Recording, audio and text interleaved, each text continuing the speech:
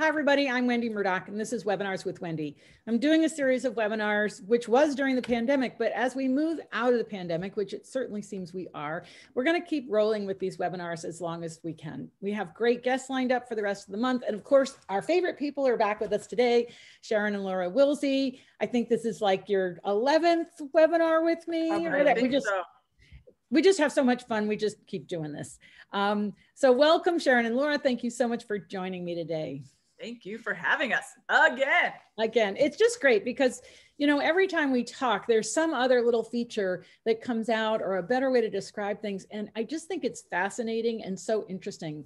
So just for those who may not know about Horse Speak, can you just give us a brief overview of what Horse Speak is?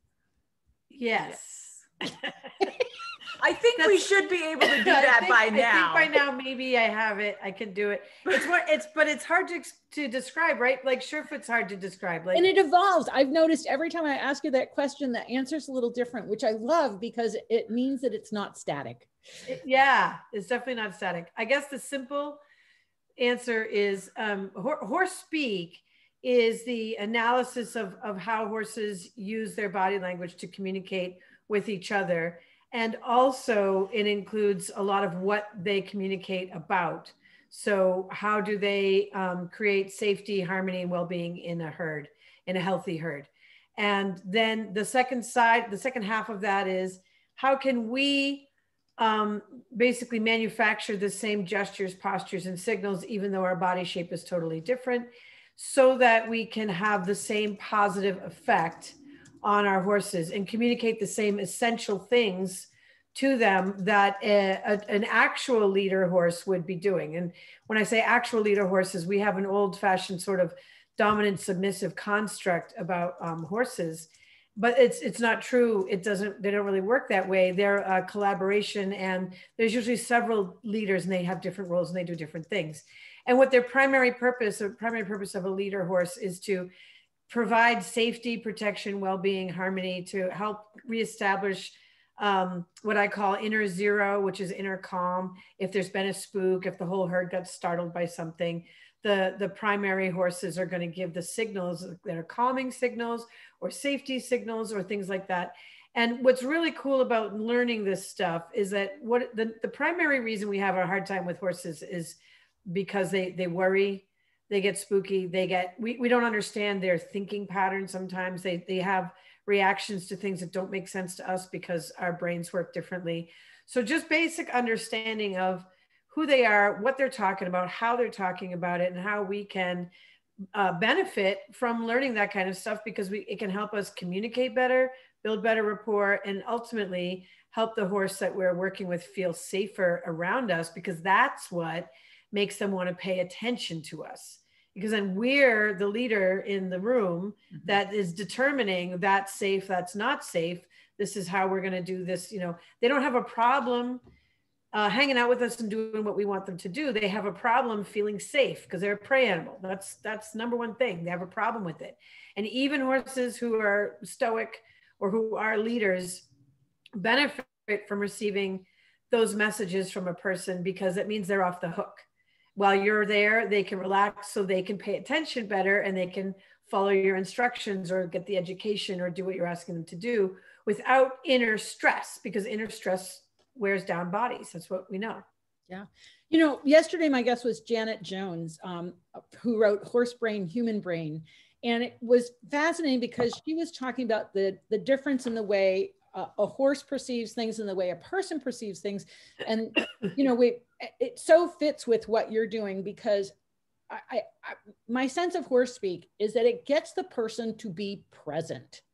And when we're in human brain, we're thinking about what has happened, what's going to happen. You've seen that before. There was one particular thing that she described now, and I can't forget, I've lost the words for it, but there's a way in which we process information that horses absolutely can't. Yeah. Associations. There was a different way she put it, but you know, this is a log, that's a log, that's a log. They're all logs. Horse says, this is one thing, that's another thing, that's another thing. I don't know what those three things are.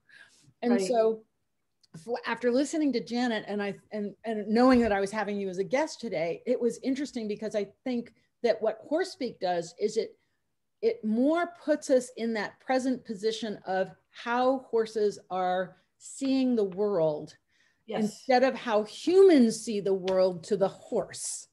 Yes. That's, you know, it's so funny because this actually piggybacks. It must be the ether is talking, because this is kind of, you know, two things that occurred in our club yesterday. One thing was how I was doing some work with our horse Mummy, who is a little bit at times, she gets hesitant. She does get a little stressed about the environment. And so I had set up a ring of cones, and I was going clockwise, leading her on the left side. And she was perfect. So it was like, no, she was going clockwise. Yeah. So she's on the inside. She's on the inside. I'm on the outside toward the fence line. Okay. And then I'm like, okay, Mummy, we did one circle. Let's go the other direction. Which puts the horse on the outside. If I'm going to lead on the left side, going counterclockwise, Mummy is now toward the fence line in the woods. Hesitancy all over the place. And yeah, she has a little bit of a physical thing with her left shoulder. Okay, but we're not doing any speed. We're just walking. But the fact is, I made her protect me because she's on the outside of the circle. And so it's interesting to think about, I went by the rules of horsemanship, lead on the left side. And then we had the discussion yesterday during the club. I went back out. We did the cones, did the same thing. Clockwise was perfect. And then I was like, all right, Mummy, I'm going to lead you on the right side when we go counterclockwise. So I am toward the fence, the wood line, and she was perfect. Yeah. So somebody who was at yesterday's webinar says it's categorical perception. She took notes. Oh, which is great. Oh yeah. We heard that word before too. Yeah. Yeah. And so we categorize things, right? A cup is a cup is a cup is a cup, even if it's tall, short, small, big. You know, to a horse, it's an object, a different object, another object, and yet another object. And so they can't categorize things the way we can. Right. And that's when we get into the, you should know that. Right. You know, you went past that yesterday. Why are you doing this today? You're just doing this to me. You know, all of those storylines that we start telling ourselves, because we're not putting ourselves in the position of how the horse sees the world. And not only how they see the world, but more and more evidence coming out how they smell the world. Yes, that was brought out yesterday, that the sense of smell is like at the level of possibly a bloodhound. Yeah. Which would make sense. And we're now seeing it where a horse goes, they'll use manure. We've talked about this before. They'll use manure to make a safety object, to make a scent marker on a spot to say this is safe. When they're relaxed, they produce pheromones that smell relaxed. So that is a safe manure pile. If they're not relaxed, or they're tense, or they're even scared, they do shoot a poop. And that has a whole different kind of smell to it. And we can smell the difference. You can definitely smell the difference. You know, horse poo actually doesn't smell that bad, you know, like compared to like cow. Oh, or dog. Yeah. Or dog. So, but then when you do smell the stress poo, it is a similar like tang. Acrid. It's tangy, like acrid. The cow. Right. And we've been around so many horses that are changing as we're working with them. They're dropping into that inner zero. So they're getting into parasympathetic more. And the poo, they'll make a safety poo, and it smells really warm and friendly. And when they first get in there, they might make a stress poo and it smells really bad. And it's great to have people go smell the poo. Okay, so but people are going to start having a smell test where we'll line up all different poos and you have to smell them and tell us what's going on with the horse. Yeah. Yes.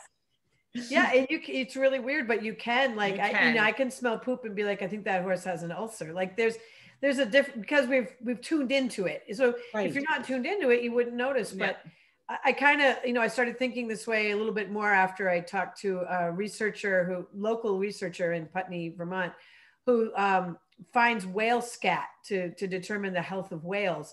And he had a dog specially trained to sniff on the open ocean, on the open water, to smell in the direction of whale scat. Wow. And I was like, how the hell did you do that? And he's like, he works for this tennis ball. when we find the whale scat, he gets the tennis ball. So that dog is like, where's the scat? So it's a beagle-y type dog. And yeah, I was like, holy cow. So just thinking, smelling stuff out in the open water, that's incredible. And the idea that horses could smell on that level just really takes it to a whole other place. Right. And we so underappreciate that because we don't have that capacity. We just don't. We can't smell the things that dogs and horses can smell. So they don't exist in our world. But as she was pointing out, you know, vision is our primary. Vision is what we do. So we see something and go, that's a rock. And the horse goes, that smells like a deer or a bear or a fox and we're like, nah, it's just a rock. And so we're in this conflict between our visual perception of the world and their olfactory perception of the world, in addition to their other senses, their feet to the ground. Lucinda Baker was on the other day and she talked about, you know, the ears, eyes, nose, taste, and of course, feet, perceiving the ground and the world. And I think that their feet are so much more sensitive than our feet because of the way they're wired and because of they're encapsulated. Well, and they're cupped. Right. So like, you know, on a speaker, especially old-fashioned speakers, right? The aspect of the speaker that the drum part is cupped. So that's able to perceive vibrational elements. Like, you know, they now know that all this stuff about elephants giving and receiving messages through the earth that their feet are receiving. Right. And I think horses have something similar. I don't know that they have that low rumble that elephants are doing because apparently you perceive that in your body gets a shudder. But I don't know that horses are making that sound, but I think what I've noticed is that the sound that their hooves are making makes sense to them. And so when one horse starts to walk low and slow, which is what you'll see a leader horse, like say a mentor or, you know, a nurturer, that's saying, okay, let's keep it cool. They walk low and slow. It's a very specific footfall that they use, and it's heavy, it's rhythmical, and it's like there's gum on their feet, you know. Mm-hmm. So and when you see horses that are really tense, they're like scrabbling. The feet are just sort of paddling around like a cartoon animal, and and they have a harder time getting into their feet and getting grounded. So when there's a training mechanism, a training system that says you got to move that horse's feet to get them to think, it only applies if the horse can relate to their feet. So if they're not relating to their feet, then that doesn't work because it just makes them more scattered. And everything that horses have taught me, it basically is how do horses help other horses? Why is it that when you look out on any given day and a generic herd, they're not doing anything? There's a real reason why they look like that, and why when they're with us, they're doing a lot of times a lot of things. So we get them and we up the energy level immediately just by showing up.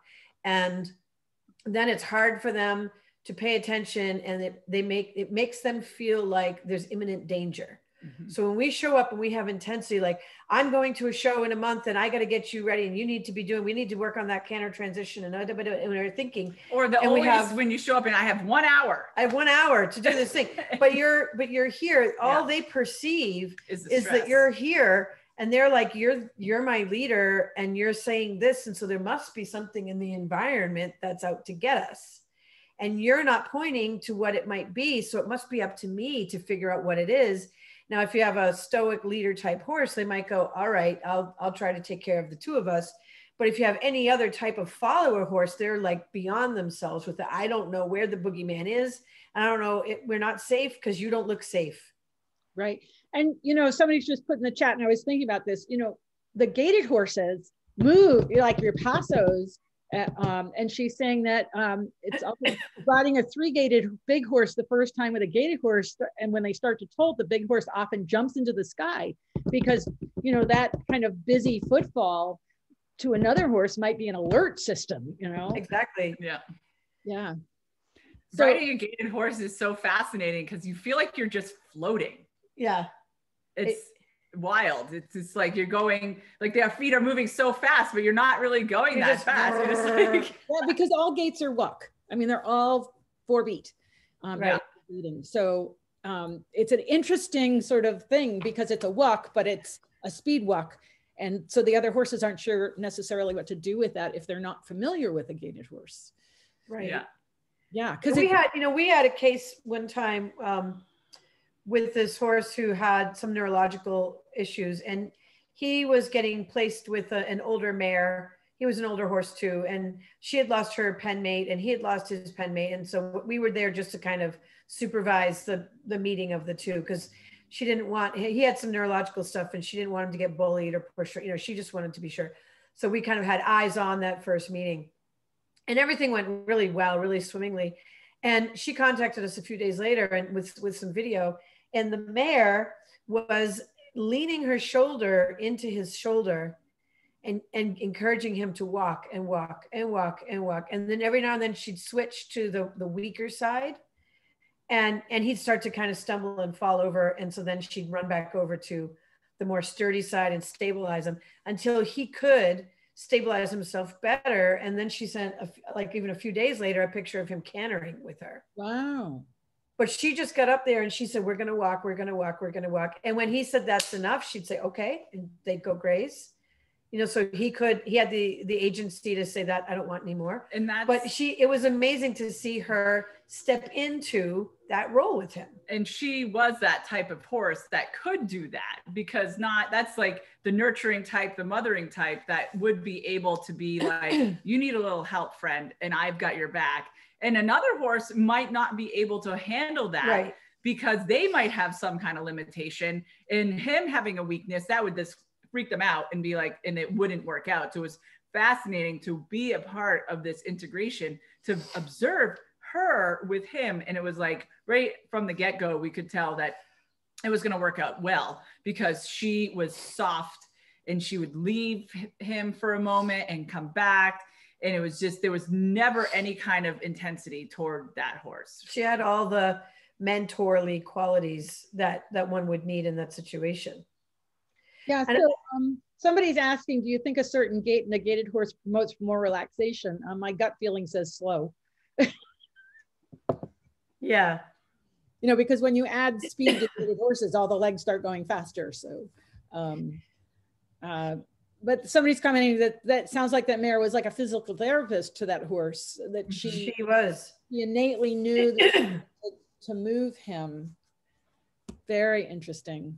I think she was a brood mare at one point. Yeah, I think so. Yeah, I was gonna say, it sounds to me like there's a mothering quality to her. Right. Yeah. But I have seen nurturing mentor geldings that have done a similar type of thing. And then we've also seen horses that are put together and nobody can calm down. And largely neither of the horses a leader type. And so they're like, I don't know, what do you think? I don't know, what do you think? I don't know, what do you think? I don't know, what do you think? I don't know, we should just run. No one's here to save us. Yeah. So then what's neat about this is there's ways you can start inserting yourself as I am. I'm the mentor, I'm the protector, I've got your backs. And enough of those messages over a couple of days, or even in extreme cases, a couple of weeks, but the horses start to go, oh, there is a protector here. The human is. What are the different sort of types? You talked about a protector, and you've talked about a mentor. So what are the different types of roles, I guess is the word? Yeah, roles. Well, first of all, we do have a webinar that has the complete information that you're asking about on our website, SharonWilsie.com. It's called Understanding the Horse Personality. Because there's so much to it. Yeah, there's so much to it. But I'm just wondering the names of them so that Oh, absolutely. Sure. Insert plug when you can. But it's good stuff. And we've done this. We've chunked stuff down, because you go into these rabbit holes, and then we're like, we have to make a webinar about this, because there's so much in that rabbit hole. And I just want to say, Wendy, where this comes from in my thinking. So it's not just my opinion. You know how you get an instinct, you see a horse and you just get it, you just know something. So my work is to say, okay, but how? What are the markers that my brain saw, so that I can make myself know what those markers are? What are the things, what are the pattern recognitions I'm getting here? So I take that instinct and I take it down and I take it apart and I reverse engineer it. And I'm like, where did it start?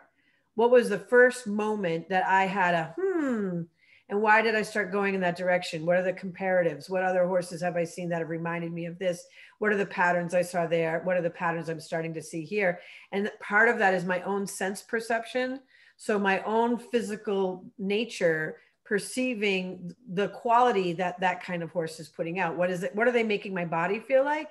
What are they making my emotions feel like? And how does that match with what I see? So that's how I've arrived at this. And so with that in mind, the top horses that I'm looking for leadership positions are map makers, which are solid horses that say, I know the way and I'm calm, not runners. Map makers are not like run for the hills. That's usually a joker.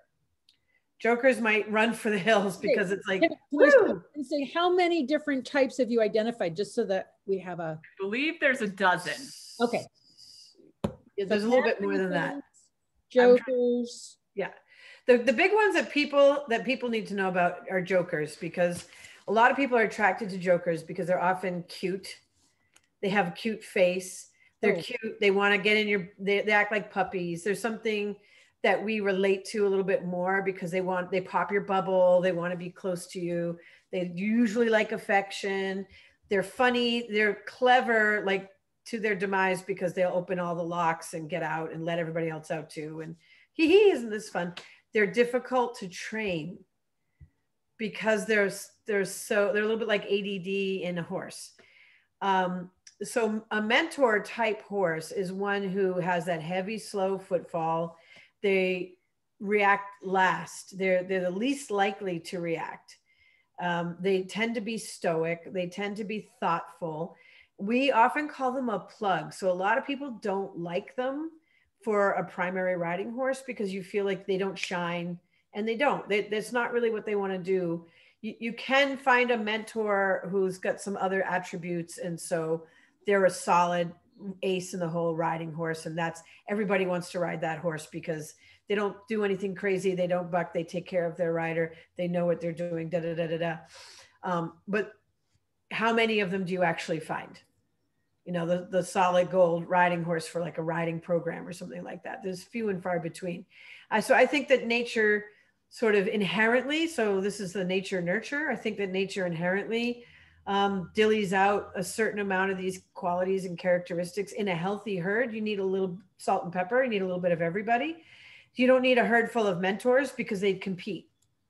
Oh, I think I'm going to make everything okay. Well, I think I'm going to make everything okay. I'm more okay than you're okay. Well, I'm more okay than you're okay. And it's just a thing. And that goes in the vein of like how you might have just two horses and they just can't settle down.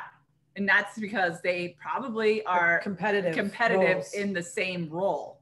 And so no one wants to step down in the hierarchy. So then you just have this running around all the time. So that's why sometimes the third wheel is nice because they can simmer them down. It triangulates the relationships. And usually horses have some level of flexibility. So if let's say you have there's another type that I call the king, and they're not necessarily a mentor.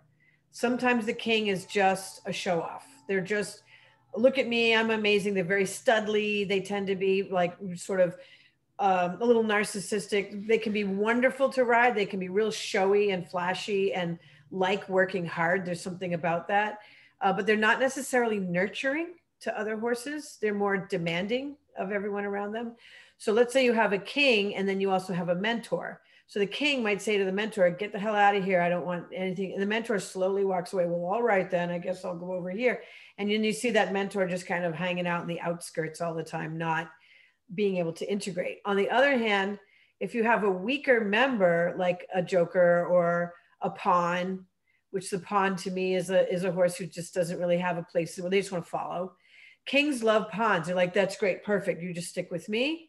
And they can be demanding, and the pawn's like, that's okay. It makes me think of Sir Richard and his little mini. Yeah.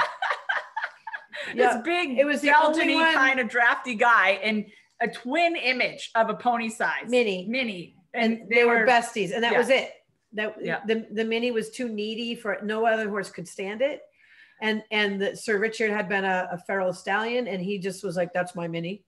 Mm-hmm. You know, listening to this, I can't help but think of two things. One, this is different than temperament type. Like we've talked with Kim Bauer, and we're going to do more on temperament typing, which is like 5-element Chinese theory. This is different, but compatible. And the other thing is, this is not dissimilar to group dynamics with people. Exactly. Yes. Exactly. And we have, go ahead. I'm sorry. We have three, which on the beginner level of trying to look at a horse, figuring out its personality, we have the 3 energy types. So this is definitely easier to recognize. So we have stoic, hesitant, and outgoing. You can usually tell when you meet a horse, they're nervous, which is hesitant. They're stoic, they're just standing there, they're not moving around that much, or they're outgoing. They're like, hi, I'm your horse today. So you can usually get a good read on one of those. And then that leads you into, well, the categories that you would typically find there. It's not like exact cookie cutter, but it kind of will help you place the personality with the energy type. So it's like, right. And really the bottom line goal for all of this is to help us understand how to interact with that horse. In other words, if we have a really fearful horse, we don't want to come off with like forcing him to have to lead, because he's not going to be able to do the job. Right. Exactly. But he would be a great horse to go second or third in line down the trail, and he would just slip in and be happy as a clam. Yes. That's it. And so, we actually, go ahead. Well, so often we, you know, and this is where we, on Monday, I had Allie Thurston, we talked about horse shopping 101. And a lot of what she was talking about was, you know, making your list of what your wants and your needs are, so that, and then taking an adult with you, so that when you go shopping, you're not getting a horse that doesn't have the ability to do the job you want, because it's going to be a mismatch. It's going to be horrible, right? If you want to be a tough event rider and you get a timid horse, this is going to be a problem. Right. Yes. Right. Absolutely. So you need an outgoing horse, but you need the right type of outgoing horse, which is where we always come back to jokers. And a lot of people end up with a joker because they think this is going to be a great XYZ horse. It's going to jump the fence. It's going to run the distance. It's going to do the thing. And they're not, because they're really hard to train, because they just don't have that mind. Yes, I have one of those right now that you know what I'm talking about. Yeah. And he's delightful. And he's, you know, some days you're just like, are you ever going to get this? And then one day it's there and you're just like, I don't know when that happened. But it just feels like you're talking to the wall about simple things, and then suddenly it's there. And he's a fascinating horse. We're going to actually temperament type him with Kim Bauer next week. Nice. Because to see where he fits in the 5-element theory, because he is that type. And I was watching him just yesterday, and he's the one that's grabbing the nibble. It's not a nibble, it's a hay pillow, but it's a mesh bag to limit. And he's flinging it all over. And I find it at the waterer, which is, 200 yards away. It's suddenly waterer.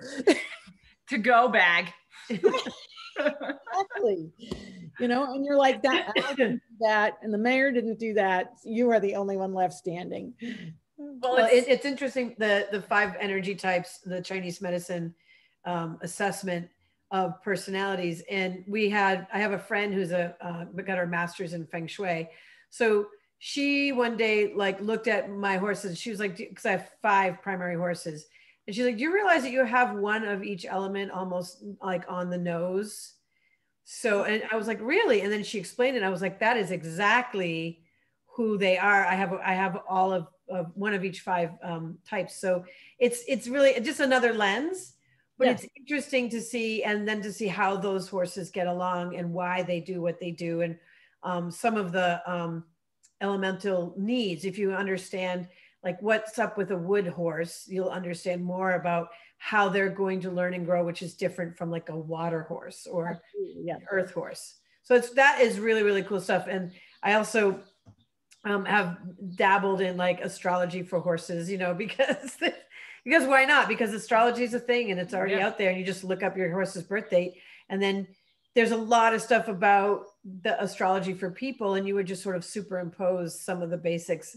And it tends to be pretty interesting. I think getting a better handle on seeing horses not as objects or vehicles is really what it's all about. And the more we can see them for unique individuals, their role in the herd is an integrative connectivity to the other horses in the herd, not a dominant, submissive acting out. So like in a wolf pack, you have a lot of cohesiveness also. The pack needs to come together as a group.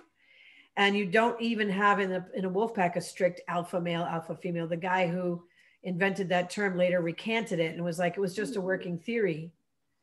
Yeah, David Meck, I think his name was. He was the inventor of that concept of alpha male. And he later on was like, it was just a working theory and I've decided it's not real. So I take it back. Yeah, and like Monique said, she has these PRE and a Frisian, and one's a hesitant joker and the other one's a stoic prince, and they have to have completely different approaches to interacting with them and training them. And we had this experiences with this gal who Sharon was communicating with on Messenger, and she was very good at seemingly identifying personalities, and ended up talking to this lady at a tack shop and saying, I have, this trail riding business and I'm having such a hard time with the horses, going out together, and there's a lot of hesitancy and da da da. And so the gal's like, tell me a little bit about your horses. And our cohort said, you know what, you have them in the wrong order.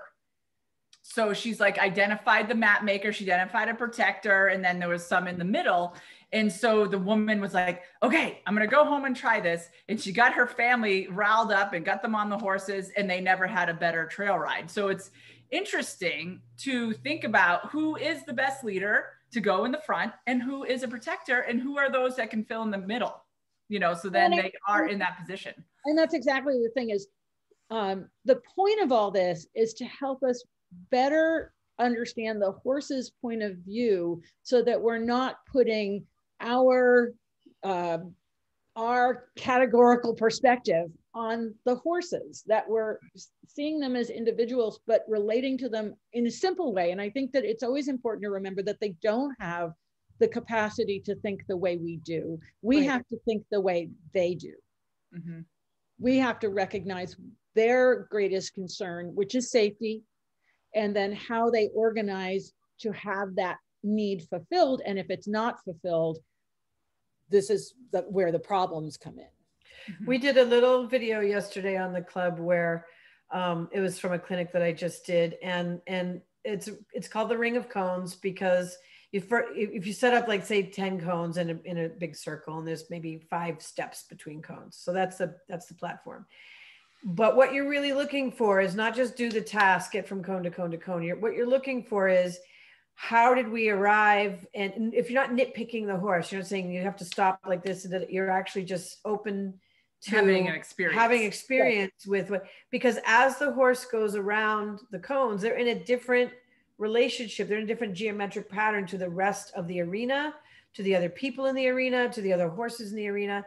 And we had a really fascinating video, because there's 2 mares went in and they arrived, what they were able to do. And this is neat that the people just kind of fell into it. Like the mares were kind of like, this is how it has to be. But we had nose to tail stop. So one horse is on this side of the ring of cones and the other horse is on this side, and they're facing nose to tail, but they're parallel from each other. And if you took one horse and moved it like this to the next set of rings, the next set of cones, they both looked at each other like, we're out of position. We're no longer safe relative to each other. Here, we can watch out for each other's backs. Here, we're both open. Our flanks are exposed. Mm-hmm. And the horses really, because we were going slow enough and we were introspective enough and checking our experience enough, we were able to be communicating with those mares about what they were interested in talking about. And what the mares were interested in talking about is, I want you to keep me safe on this chessboard. And if you're going to take me out of position with that other horse, then I need more messages from you that you've got me. And it was really fascinating. And I think the audience enjoyed it a lot, because one person wrote in and she was like, it wasn't until just now that I got it, that the horses are actually talking. like not just figuratively, not just sort of conceptually, but they're actually talking to each other. You could see them do it. And then when the human stepped in to say, no, I'll do it, because they're mares, the mares were like, yeah, I don't think so. I don't know.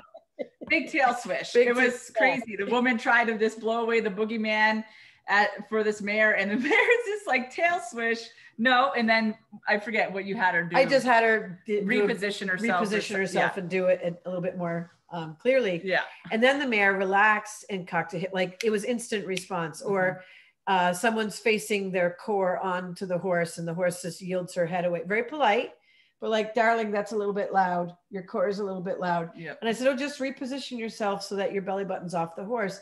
And the horse just instantly straightened out her head and goes, like big sigh, like drama, like, oh, that was finally, you figured it out. Yeah. You took your loud belly button off of me. Mares are so precise. Sharon always says that mares rule horse speak and geldings use it. So somebody's asking is if those sessions are recorded, like that one you're just talking about. Yes, we have a library of our clubs. We started last June. So we have almost a full year of, basically, I think we missed 1 week throughout the whole year. So yeah. And this session you're on right now is also recorded and will be up on Wendy Murdoch's YouTube channel. Yep, all this stuff is, all of the Sharon Wilsie and Laura Wilsie show are recorded, and they have their own playlist on the Surefoot Equine YouTube channel, so you can find them there anytime and in order, actually. And what's interesting is working in, and this is where you and I collaborate all the time, Wendy, because working in where does Surefoot come in to help a horse develop a different relationship to themselves, but I'm also seeing it where horses can develop a different relationship to that environment, to that specific corner of the world. And if they have gotten a sense of safety, well-being, harmony in themselves, they might be able to also double that out and relate that to that spot. Right. So not only, even if the Surefoot pads aren't there, but I think because they relate to safety objects, they'll make a poop to say this is safe. They'll put their nose on something. This is a safe object. This is, and then they'll say, this is mine in a way, this is my barrel. And they want to claim it. And that's their thing that my security blanket, I know where it is. And we've had some people say, I can just take out the Surefoot pad now, and the horse might just sniff it. And there's a letdown. They didn't even need to get on it, right. But it's now starting to represent you're safe. Yep. So this is a safe place, and you can relax and have a nice day and, get into your body. We've seen that, like how these horses are just, they're figuring out their body. Like it's a new place to be when they're on the pads.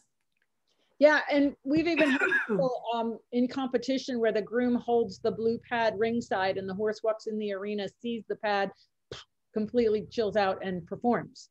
So they can see it even from a distance and still have that same, once they understand the comfort that it brings. Absolutely. Do you have an update on the horse that we had a couple of episodes ago, the horse where it wasn't integrating well in the herd and you put it on Surefoot pads? I think it was a Palomino. Captain. Yeah. Loosely, I don't have a direct update, but I know that they next webinar, we will have a better update for you, because we're going to Heidi's house to have a clinic next weekend. So we'll be taking eyes on. So otherwise we'll be working with him. It's just anecdotal. And after that session, I think that it was easier for the family. It was easy. Just things smoothed out all around. There's still, this horse has some distance to go.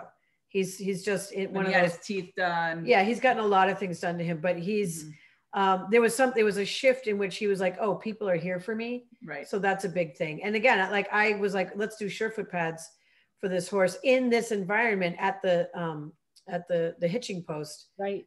Again, to make it a safe place to be. So I think it's really neat to, if you understand what horses are looking for to make themselves feel safe, which is different. It's not petting. Petting is not naturally what they're looking for to make them feel safe. You may have a horse who particularly likes touch and might get it quickly that, oh, you mean for me to be soothed by this. But just as likely, it's in fact more likely that horses, when you start touching them, when they're irritated or they're upset or they're stressed, it actually does the wrong thing, because their nervous system is not ready to receive that contact and be in that kind of relationship. That's not what they do with each other. And that's similar to us too, because some people do want, if they're having a really hard time, some people want to be touched, and some people are like, don't even go there, you know. And sometimes if you are in a stressed out state and someone touches you, then you're grounding them more into their stressed out state. So it's kind of interesting to think about like the comparison of the two. And horses don't value touch like we do. So it's more for us that we want to be like, oh, you're fine. And they're like, no, that's making it worse. Well, and I think that's different again than like what you do with T-touch, where you use an object to stroke the horse to outline their body and ground them, because it's not a physical, energetic. It's a, you know, we use a wand and you stroke them. And if you do it in a slow, definite way, it does ground. But I think more importantly, it outlines. It says, this is where you are in space, because I think some stressed horses lose that perception. Definitely. Yeah, I prefer using a stick of any kind, whether you have a wand on you or not. You know, a stick, like break a branch off a tree if you have to, because they like that. It's so fascinating. And there's a couple of really hot branches that my horses love, because they have these bends to them, and it just gets right under like the belly or around the hind leg or something. I'm like, is your magic stick? And they're like, ooh, they come running over, rub me with my magic stick. And it's soothing to them. Whereas the actual touch contact can be overstimulating. Right. Yep. And so there's all these subtle little nuances about touch, you know, but I think it has so much to do with, we are energetic beings. And when we're touching a horse that's an energetic being, they're sensing that energy, if you will, which can be comforting or disturbing. Yeah. But then the downfall is people then say, but well, then why the hell do I have a horse? Because I want to touch it. So I want to touch my horse. Like, I have a need to feel this empathy and this connection with this animal. That's, you know, I like I've been saying recently, the horse industry has switched to become a relationship industry. Yes. Because we're in, that's what it is. It's about creating relationship. So the first stage to creating a real trusting relationship is to build that level of connection and trust, and to learn about each other and what each other's like and don't like, so that there's mutual rapport and not just I'm putting it on you. So it's not that you can't touch your horse, but you have to learn what your horse's likes and dislikes are, just like they need to learn yours. And horses will come into you and they'll touch you and they'll do this. I said, do you like this? Can I pull on your jacket? How about that? You know, and yeah, exactly. And so if we don't know how to say, that's not what I want, and we say, like this, they'll go, oh, games? Or, you know, why did that? But you came in and touched my face and you put a halter on me. Well, I wanted to do this to you, but that's not okay. So there has to be a way to clearly define the bubble of personal space, so that then you can have inclusion and have your bubbles be merged together. Of course, sitting on a horse is the biggest bubble popping thing you can do. And it's a lot of touch. The whole time you're sitting on them, you're touching them. So it's really smart to build up quality contact that the horse approves of and says, I can deal with this, I can manage it, and learn to like it. Like a lot of horses, our horses, like we stroke certain spots, and it's always with the goal of releasing stress. And my horses don't have a stressed out life. Right. But just because I showed up with me, and I brought a certain level of whatever I'm in when I showed up. And so it might, you know, just my presence, you'll see them go, oh, mom's here. And so I want to show up and go, that's okay. And the back, we don't have the back side of the hand is a great alternative if you don't have a stick or a wand. Right. If the horse is like hesitant on you touching them, try the back of your hand, because there's not the energy zap that's coming through. Or you started touching them and they got like, yeah, frantic, then you just switch it and you go to this. Yep, because that is non-graspable. Mm-hmm. So, you know, one of the words that's been kind of coming up for me, I've been, as I'm driving around lately, I've been listening to books about habits and team building and that sort of thing. And one of the things that I'm starting to hear subtly but consistently is allowing the horses a sense of autonomy. And whether that's, you know, like I was telling Janet when I was talking to her, that the joker, now that we have gotten past the, yes, you will put your halter on stage, now I go to his stall after he's had his dinner and I hold the halter out and I wait. And if he's ready, he puts his head in the halter. I'm not going to stuff it on his head. But if he's not ready, he walks away, and that's fine. I just go to another horse who is ready. But it gives him some autonomy over a choice over whether or not he's going to go out that moment. You can choose to put your head in the halter and go out, or you can choose to stay in your stall and I'll go take another horse out. And there's something about the horses, and you know, that's such the basis of Surefoot. It's always been about a choice that the horse gets to choose. But I hadn't recognized that what that's doing is giving the horse autonomy. Right. And when I started to realize that, it really shifts my perspective in terms of a more conscious awareness of what I'm doing.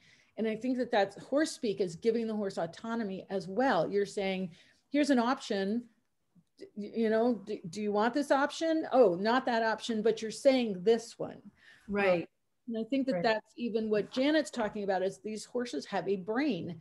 And we can treat them like they're soldiers and they have to do what we tell them to do. But we can also have this relationship where there's an opportunity for them to show us, like, I'm scared of this rock. Okay, I need to do something different. You're scared of this rock, instead of you've got to go past it. Right.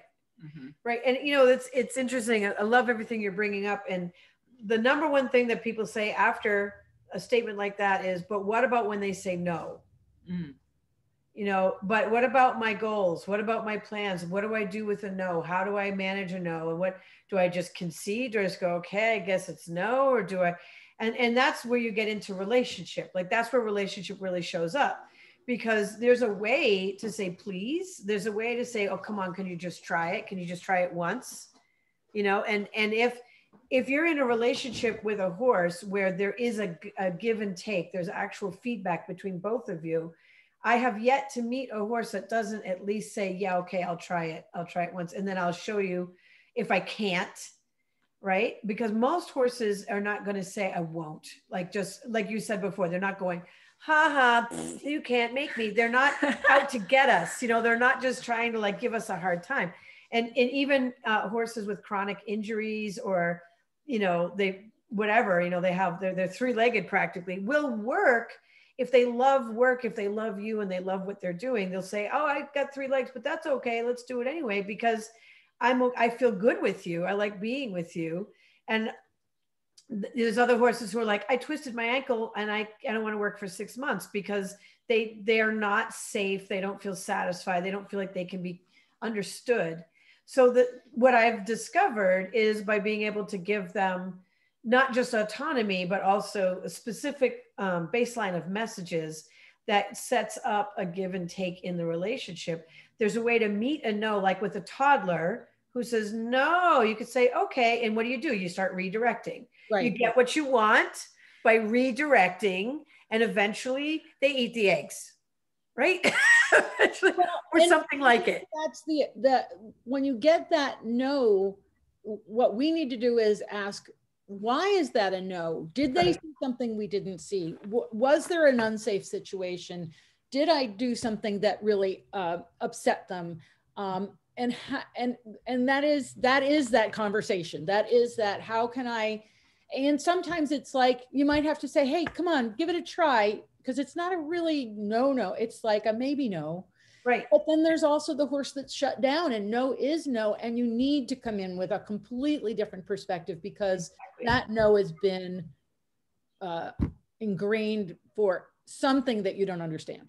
And like, here, so this just came to mind, a story where I was asked to try out this Western reining horse for our program. And this was many, many years ago.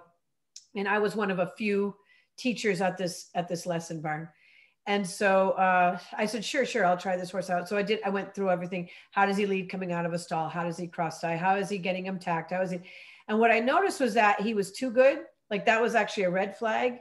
He was too good. And he was also kind of pleasant to be around. And, you know, if you gave him a carrot at the end, he'd take it nicely. There was a lot of things, but there was something off-putting. And in polyvagal theory, that underactive part of the vagal system is equally as problematic as overreactive. And so I was like, I'm feeling funny because this horse is too good. And so I got on him at the walk and he was fine. And we did some patterns. We did this, we did that. Beautiful, excellent neck reiner, all this kind of stuff. But I kept feeling this underreactive. And then I asked for trot and he turned into a porcupine. He bristled. And I went, yeah, okay, we're just going to walk. We'll just do some serpentines. And I'm going to think about a jog. I'm just going to think about it. And you just see how that feels for you. And I had to think about a jog 3 times. He turned into porcupine, just thinking about it. And finally, on like the 4th time, he said, and he tried, and he did this little, but I could feel him just like, this is I can't do this thing. And I said, okay, thank you for the effort. That's great. Thank you. And I hopped off. And he took big breaths, yawning, big breathing out. And so I said to them, something's not quite right. I don't know what it is. I don't know. He's not limping. So I don't know if it's physical that's hiding, if it's a spine, if he's got a kissing spine, I don't know what's going on. But something is up with this horse. And I like him a lot, but I think that he needs more time being assessed and maybe a little bit of time off to really get in there and see what he's all about before we would ever use him in a lesson. So another trainer came in and said, there's nothing wrong with this horse. And she got on and she spurred him into a trot and he broke her back. So there's that, and this is the thing of being able to be accurate with your assessment of what's going on. And sometimes no really is no. And what ended up when he did get evaluated after that, obviously he went through full evaluation and he had like a serious, something was like a hairline fracture in his hind leg or something that wouldn't have caused him pain until he moved up into another pace with rider on his back. On his own, he could do it, but as soon as there's weight on his back, and then whatever had happened to him about people making him do it, but they got him x-rayed and there was a thing. Well, and reining horses typically don't trot. They go straight to canter. Right. So that would have been another piece of that would have put stress, because you evaluate lameness at trot, not canter. But fascinating. And so, yeah, it's when I think the bottom line here, what we're trying to say is that horses are typically attempting to comply. And when you get a non-compliance, you really need to stop and question, why is there non-compliance? Not make you do this because I said so. We're not perfect. Sometimes we get into those situations where it's like, I said, you got to do this. And it's like, no. And it's just that pause. It's being able to stop in our own self. There's such a mirror reflection, right? And to pause for a second and go, wait a second, I need to reevaluate the situation. Because the bottom line is the horse doesn't have the brain to say, well, the kind of thought patterns that we have, the categorical associations, but also that you did it yesterday. Why are, it's that they're so in the present moment with their senses. Or we had this gentleman contact Sharon and say, I've been loving Horse Speak and it's been great. And I've been greeting my horse and all this stuff and whatever. And he's been riding this particular horse. And then he said, wow, everything was really different today because I was in a rush and I was trying to get on my horse and the horse didn't want to line up or do anything. And he's like, I forgot to greet the horse. And so he got off the mounting block, did the greeting, and then the horse was fine. And so it was just like interesting how these little details that they appreciate that matter to them. That's a value. They want to be greeted. It would be just like, the thing of like having your friend come over and want to help you paint a room. And all you do is like, they show up and you hand them the paintbrush and let's go. You don't have any kind of a, chit chat first and, talk about whatever. Yeah. And the other thing is that once they know that there's a level of communication, it's confusing when there isn't. I think that that's what that story is. Mm-hmm. So, once you let the genie out of the bottle, if you will, you can't stuff it back in and expect to be able to just go back to what you were before. But that's so true of everything, right? Yeah. I think like when you start seeing what I like about what I saw, I always go back to the flashback to Equitana. What I liked so much about what I was seeing in front of me was watching horses find inner well-being and go into a personal process, which we now know what a personal process looks like, right? So a personal process is when they go into this steady inner vision, you know, like they retreat from being worried about this, and they are able to go and process themselves. Now, they don't have an inner narrative the way we do because of how our brains work, but they do have an inner experience of themselves. Mm-hmm. And what it looks like to me, based on having seen this hundreds of times. You're talking about with Surefoot. Yeah, with Surefoot, or when I do Horse Speak stuff and they go into a process. I like it when it's together, because then there's a lot more added to it. But bottom line, when I got to see horses in Equitonic dropping into a process because they were on the pads, what was fascinating is that it's an opportunity for them to finally go into that inner space while people are with them. Mm-hmm. And there's not another opportunity for horses in relationship to people to drop into that inner space. And I can get them there because I know what to say to them, to say, you're welcome to go into a process with a bunch of people looking at you. And then the horses go, really? But with the Surefoot pads, what's great is the people don't necessarily know how to say all those things, but the pads say it. Mm. And the rule is hands off your horse as long as they're processing. Yeah. And that gives them a chance to go, thank you. Because their favorite thing to do with other horses is go into that, I call it the hold position. And it's like modified. They're not really sleeping, they're dozing. But there's one of the members of the herd remains in awareness while the others can like lick and chew over their experiences so far, kind of check them out, feel into them, and release a lot of them so they're fresh for the next moment. Otherwise, their sponge fills up with too many experiences that they can't squeeze out. And I think with people, we fill their sponge because we have them do a lot of things that nature wouldn't be having them do. So when they're just horses being horses, they, you know, whoo, that was a spooky smell. Oh, they go, okay, I'm okay. What's next? Right. So that's a natural process, and it takes about that long. But when they've had experiences with us, sometimes they're confusing, or they're traumatic, or they're big, or they just don't know like what to make of it, you know, and they need that time to just go internal and kind of let it wash through them and come to a new place and be ready for the next moment. And when they don't have a chance to process around humans, then it's hard for them to squeeze out the sponge and be ready for the next moment. And then you see habituated stress that builds over time. It sounds to me like you're describing is that vagal reset, that ability to let go of whatever that stressor, big or small, may have been. And some take more time and less time, but that we are part of that stress to the vagal system. Yes. Unless we provide the opportunity for them to discharge in our presence. Yes. In a quiet way. In a quiet way. Yes. And we don't tend to see that as a valuable thing. We don't look at that as something valuable for the horse. We barely look at it as something valuable for ourselves. How many people say, I should really learn to meditate, and they don't? So like we, you know, because we're kind of addicted to stress, and we think ahead, we think of the future, and It's just sort of who we are. But if you can be in the pattern of saying, this is an enrichment moment for me and my horse, where I'm going to be the alert one, so they can be the relaxed one. So they can go into that process with me present, with me here, then they seek that out in you. So they seek you out for this deeper nurturing connection, which is like, you're my buddy, you're my person. You gave me space from the world and everything, so I could have a reset and come back to a good place. Otherwise, we show up and we're like, I'm here, time to go, blah, blah, blah, blah, blah, blah, and then they're left to do what the best they can with that. So I always say, if a person put the stress in, a person needs to take the stress out. That's a great way of putting it. It's really a great way of putting it.